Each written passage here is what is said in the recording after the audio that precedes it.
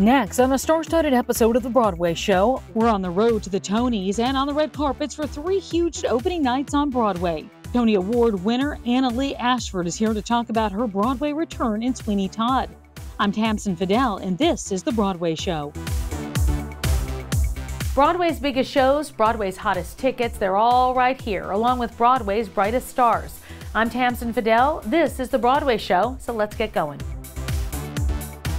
We are now officially on the road to the Tonys, and the nominations are in. So let's take a look at a few of the nominees in the Best Musical category.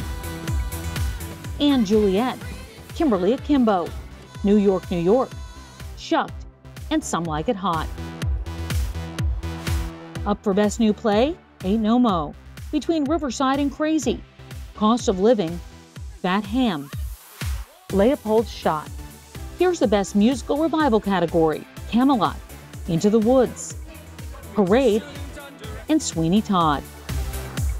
And in Best Play Revival, A Doll's House, The Piano Lesson, The Sign in Sidney Brustein's Window, and Top Dog Underdog. And this year's most nominated show is Some Like It Hot. For a complete list of nominees, head over to Broadway.com. I love this city! They're cheering for me now. It's time to be a part of it. New York, New York is now open and nominated for 9 Tony Awards, including Best Musical. We hit the red carpet on opening night. That's right, Tamsen. New York, New York is a big, splashy Broadway musical celebrating the greatest city in the world. I'm here on opening night to talk to all the stars. It's opening night of a Kander and Ebb musical, and you're a part of it. You wanted to be a part of it. I wanted to be a part of it, New York, New York. I write love letters to New York in everything I do. I famously love my neighborhood. I famously love this city, and it was another opportunity to do that in a different time period with one of the greatest composers in our art form, so it was a joy. You guys are playing Francine and Jimmy. This is a big deal. This is an entire musical, not just based on a song, but based on this beautiful love story. It says, like, leave your New York cynicism outside and come in and enjoy this with us. Well, I think it's lovely because actually it invites both dreamers and cynics in, because it shows all 4 seasons of life, not just in this city, but in romance, in love and heartbreak and all that. It's also lovely that I think both of us get to play it in metaphor with the city itself, and you get to feel out your own personal love story with this city, because if you don't have it, then you're probably going home. Bye. It's too hard. You're at a new Kander and Ebb opening in 2023. I'm just excited to see something new. Yeah. My dresser, Julian, who we've done 8 Broadway shows together, he's dressing Colton. This is like his 28th Broadway show. Oh my God. And I haven't seen him so excited about a show in forever. And he's like, I mean, your shows are fine, but this one's really great. I was like, okay, great. I think to be living in a time where we're getting to see a new Kander and Ebb is just pinch me all the stuff of my childhood musical theater dreams. That New York emotion that we all sort of felt at one time, sometimes we still feel it, we can still feel it. Moving to New York, that energy that we all have when we come here, and knowing it that never you really goes be away. Part of it always. Yes, exactly. Yeah. Yeah, it's still in us all. New York, New York, the city's so nice they had to name it twice. I am guilty of not ever seeing the movie. That's okay, it's very different. With fresh eyes. That's the best. And I live in New York. Have you heard the song? No, how does it go? New York, New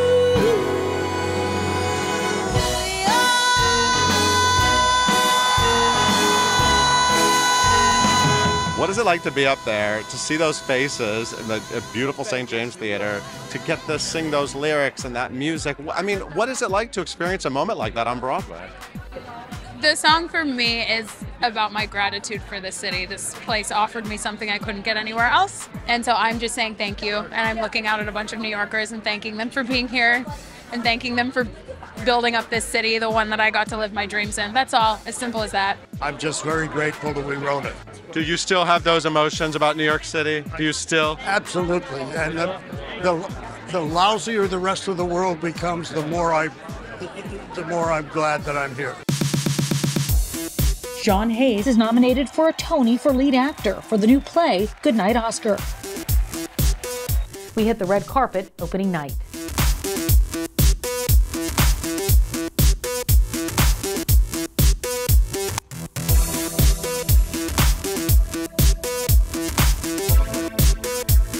This is a true story.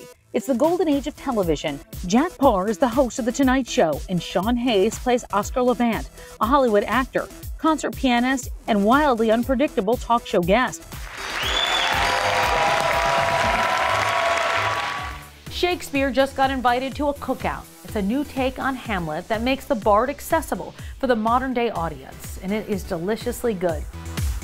Now, Fat Ham is nominated for 5 Tony Awards, including Best Play.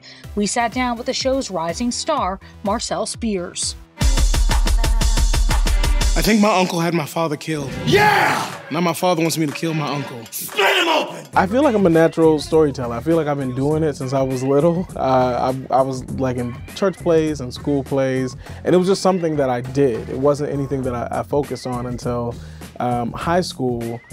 Theater sort of proved itself to be an outlet for me to process some really difficult emotions at the time. When I first started taking theater seriously, it was right after Hurricane Katrina, so my family had just relocated to Texas. I was in a new city. I wasn't with like the friends that I had grown up with since like pre-K. I wasn't in an environment that I knew well. And theater was well suited for helping me process some of that. There's the rub. What? It's Shakespeare. So I get to work with James Imes, who wrote a play that is like so many parts of me. Like it's Shakespearean, but it's also like really, really black and really, really just like, it's full of joy and levity, but it also has such heart and such depth, like so many colors to it. I get to work with people that I've been watching forever. Billy Eugene Jones, I've been watching Billy. Billy is a GOAT. I've been watching Billy since I got to New York, so I get to work with Billy. I get to work with Benja, who I saw her in Booty Candy and Barbecue, and I was just like, this lady is the best. I get to work with my friends, Adriana, Chris, and Calvin. These are like my contemporaries. It's like this culmination of everything that you would want for this, and then take it to Broadway, where people like love it and are going on this crazy emotional roller coaster. I couldn't have planned that. I could not have planned that. Before they hit it big, both Rachel Brosnahan and Oscar Isaac got their start on the New York stage. Now they've just brought a rare piece of theater history to Broadway. It's The Sign in Sydney BRUSTEIN'S Window from legendary playwright Lorraine Hansberry. This new production at Broadway's James Earl Jones Theater was just nominated for a 2023 Tony for Best Revival of a Play. It's really cool. There were so many people who weren't able to see the show at BAM, partially because it was such a limited run. It's also a trek for some of us to Brooklyn. Mm-hmm. And so it's nice to be so central and to be able to reach maybe an even wider audience and to reach folks who may never have had the opportunity or be interested necessarily in seeing something like this before. Lorraine Hansberry is hilarious. It's just, she's so sharp. It's endless, the discoveries and the excavation. It just never ends, so it doesn't feel like, okay, now we're just gonna present what we found out. It's like another chance to continue to try to uncover this glorious, difficult, wild play.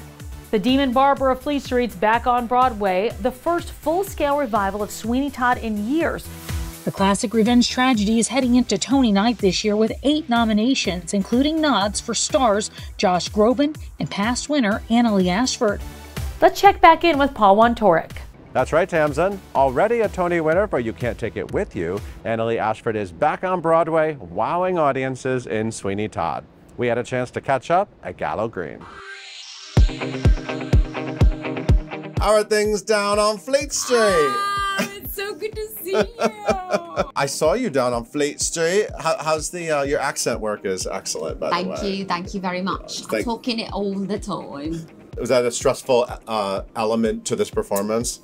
I did Kinky Boots for the first year, Yeah. and all of us did the same thing. We all sort of talked in an accent all the time. Yeah. But Lauren was from the north, and Mrs. Lovett is from the south. So there's certain sounds like, it's darker in the north, like punch card, but it would be like punch cards, like if you were in the south. Little things like that. That was like, oh, it was like a mind puzzle. You are now locked into a Broadway run. The show's a hit. And you mentioned Kinky Boots, which was obviously a big moment for you in your career. Kinky Boots, you were living in the joy of being in a world with fabulous drag queens every night and raise you up, and Jerry Mitchell full-out choreography and the energy of Kinky Boots. How's it living in the world of Sweeney Todd, which seems pretty heavy? It's a beautiful, different kind of magic. You know, it's so reminiscent to Shakespeare to me. You have this great material that's, you know, one of the all-time beautiful pieces in the American musical theater. Yeah. And it will be forever because it's so good on the page that it's everlasting. And just like Shakespeare, you look at what's on the text and you make it your own. So while every show that you do has its own magic and its ups and downs, this show feels like I'm doing a true classic. This show specifically is so balanced. We think of it being so dark, but Stephen Sondheim always said, well, it's a comedy. You know, he'd always be like, it's a musical comedy thriller. So I always try to lean into that. You obviously did Sunday in the Park with George with Jake Gyllenhaal. I've heard of him. He's pretty good. I don't know who you're talking about. Apparently he's like an MMA fighter now. I mean, that guy. I know. How about that? All I could think about was like, oh, good for you. I just can't imagine how many hours were spent on blood, sweat, and tears in the gym and protein. Right, because you know how committed he is. Oh yes, he's so committed and amazing and genius person. But yeah, it was like when he commits, he commits. Yeah, but that was a beautiful Sondheim production, Sunday in the Park with George, and you both were amazing in it. But you got to do that with Sondheim around. Now this is sort of the first big Sondheim production with Sondheim not around. What's that like? I mean, it definitely, it's a new era now because he was so involved in all of his productions. You know, I just read an article that Patti LuPone did after Company, and she said, I miss Steve and I miss his notes. And it just felt like, a weight had been sort of lifted from me because I've been feeling that so deeply. Like, I miss him in a way that I knew I would, but creatively, the day-to-day of his presence was such a blessing, and I knew it at the time, and I knew I would miss him. But I remember our first preview, our first run-through in the room, opening night, all through previews, I would go back and read notes that he gave me from Sunday in the Park because I knew they were going to be applicable to this. I feel his spirit every day. I pray to him and go, hey, I'm excited to do these puzzles with you today, every day before the show. I talk to Angela Lansbury. Oh. You know, I say my prayers to God, and then I say hey to Steve and Angie and my grandma. Wow, I love that. Okay, they're all with you. They're all in the dressing room. The Lunts, too. We're at the Lunt. We're at the Lunt Fontaine, so I'm like, hello, Lunts. Please join us today. All the angels are there. But I do feel that even though he didn't get to be with us physically during this experience, he's all over every single page and moment. So yeah, I miss him, like, big time. This is a Broadway Show, and we're back in just a few. Peace, I'm Common, and you're watching the Broadway Show. Love. We're celebrating another huge opening night on Broadway. Laura Linney and Jessica Hecht are back on Broadway, starring in Summer 1976. It's a moving and insightful story of an unlikely friendship formed over one fateful summer. It's time to take a walk with a Broadway star, so let's send it out to Charlie Cooper.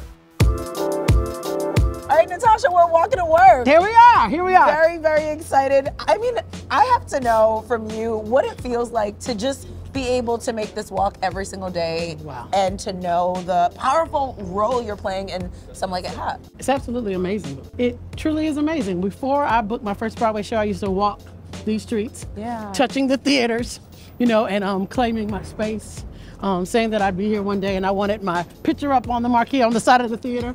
Today, having had that happen, it's just amazing. I get to walk by all these I see friends on the wall now, you know. We're walking by Life of Pi now. And different shows. A parade is right down the street, and I did the tour parade. And so I'm very familiar with most of the shows, and I got friends in Bad Cinderella over there, and my show is full of love with a lot of different people in Some Like It Hot. So it's just a dream. I get to live my dream every day. Some like it rough, some like it tame. Give me a more to love the flame. Some like it hard and hot. It's what I got for you.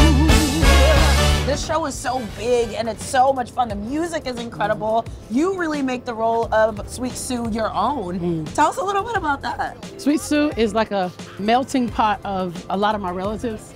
My mom, my Aunt Christine, my Uncle Mayfield. My Uncle Mayfield was a little rowdy. Okay. You know, he would, maybe I should, well, I can tell this now. He'd drink a little bit. Okay. And, you know, do some of everything. Everybody has that one uncle. Everybody has that. I had a couple. But Uncle Mayfield and his wife was like the opposite. She was like stone cold church. Well, you can't have both of them. Everything, you know? just telling us. So they're the exact opposite. So they're mesh, but she was the boss. She was in control.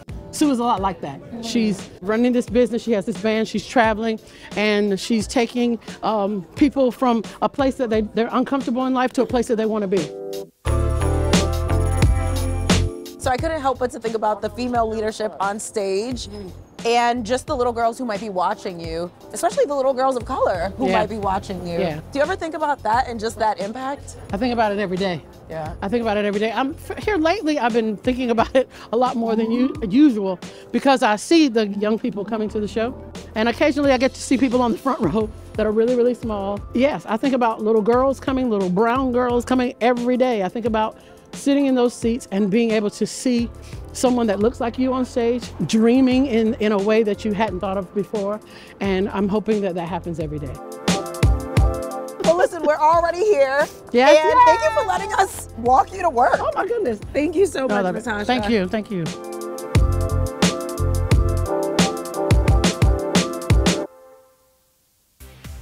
Thanks for staying with us for the latest episode of The Broadway Show. Glad you're here. Tom Stoppard's Olivier Award-winning play, Leopoldstadt, is up for 6 2023 Tony Awards, including Best Play. Here's Beth Stevens with another edition of Building Broadway. Thanks, Tamsen. Tom Stoppard is one of the most prolific and acclaimed playwrights of our time. His play Leopoldstadt has been called a late masterwork. I sat down with him at the Morgan Library.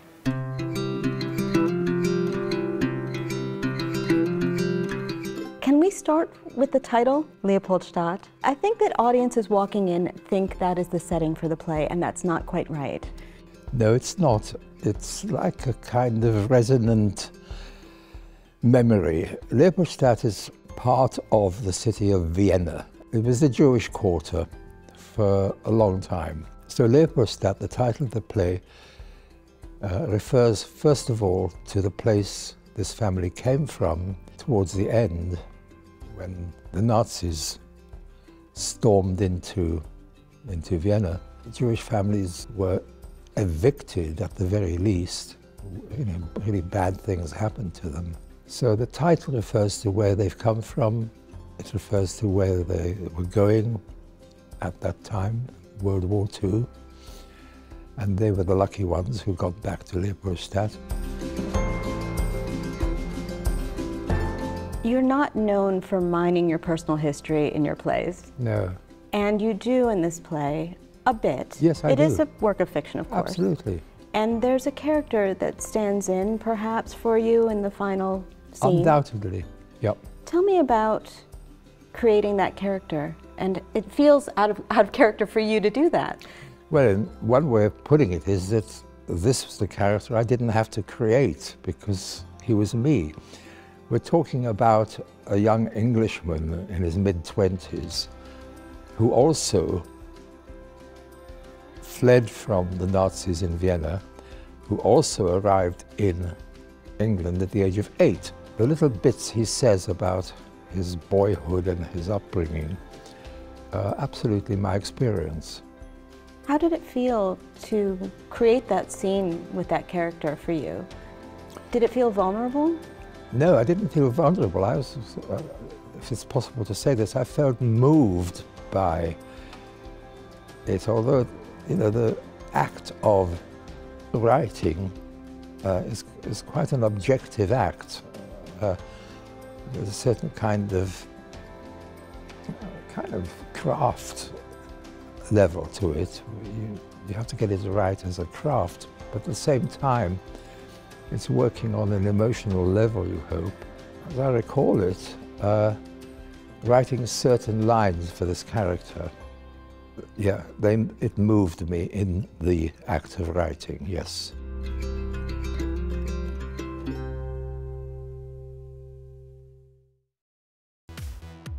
It's the final weekend to help choose the nominees in this year's Broadway.com Audience Choice Awards. Every year, we give theater fans a chance to choose their favorite shows and stars of the season. The entire process is guided by the fans' votes, including picking the nominees. That vote wraps up Sunday at midnight. Head over to Broadway.com for more information. That's all for now. I'll see you next time. I'm Tamsen Fadal, and this is The Broadway Show.